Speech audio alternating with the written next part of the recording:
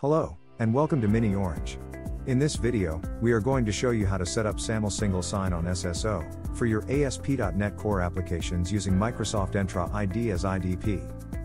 To start with, we will first install the ASP.NET SAML NuGet package in your Visual Studio project. Open your ASP.NET Core application in Visual Studio, right-click in the Solution Explorer, and select Manage NuGet Packages. Search for the Mini Orange SAML SSO extension and install this extension.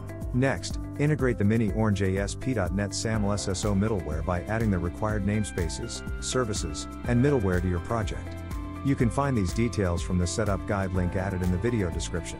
After adding the required services and middleware, build and run your application. Now in your browser, navigate to the URL displayed on the screen. If the registration page appears, you've successfully added the Mini Orange ASP.NET Core SAML plugin.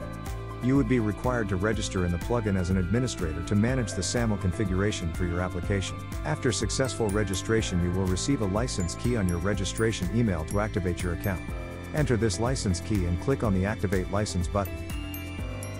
For the SAML protocol, it is necessary to first establish trust between the .NET application and Entra ID by exchanging the service provider and identity provider metadata. Let's start with sharing the service provider metadata. To do this, you would be required to go to the Service Provider Settings tab. Here you will find the required SAML service provider metadata details that needs to be provided to your IDP, Entra ID in this case. You can send the service provider metadata to identity provider using different formats such as metadata URL or using metadata file. Let's download the metadata file, which will be needed in the subsequent steps. Next step is to configure Microsoft Entra ID as IDP. For this, log into your Microsoft Entra ID portal, click on the Microsoft Entra ID option. Then select Enterprise Applications from the menu, and click New Application. Choose Create Your Own Application, name your app, and select the Non-Gallery Application section. After creating your app, go to the Setup Single Sign-On option, select SAML as the method. Now we need to upload the ASP.NET Core SAML metadata to Microsoft Entra ID. For this, click on the Upload Metadata file and upload ASP.NET Core Plugins metadata that we downloaded earlier. You can see that the Entity ID and Reply URL, or ACS URL, are populated here successfully. Now click on Save.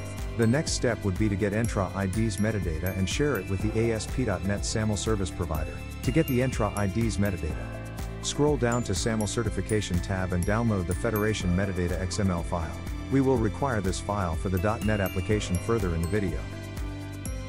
Now let's assign some users to your SAML application who can perform the SSO.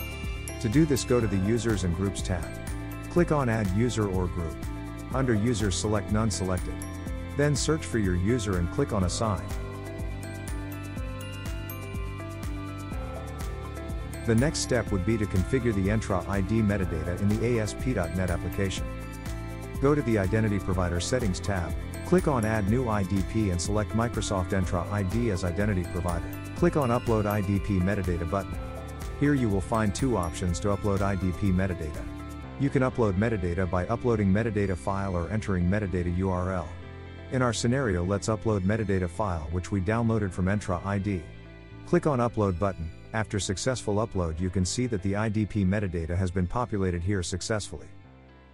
To verify SSO configurations, hover on Select Actions drop-down against your IDP application, and click on Test Configurations. A window will appear prompting you to enter your Entra ID login credential.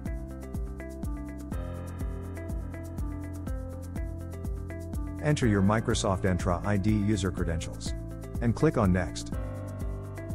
After successful authentication, a Test Successful window will appear showing user attributes such as name ID, email, tenant ID and others. The next step here would be to map only the required attributes from the SAML response to your .NET application. Now from the Select Actions drop-down, click on Edit Configurations.